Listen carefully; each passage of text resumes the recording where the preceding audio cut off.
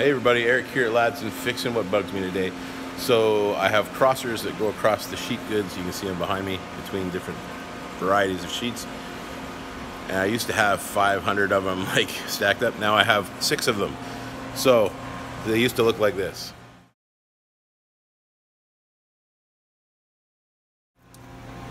Simple fix to the problem. Created a bit of a wall for them.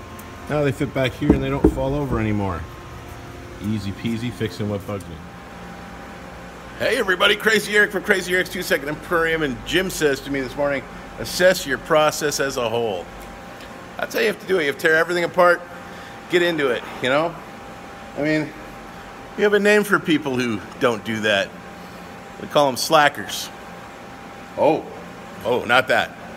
No, we don't call them that.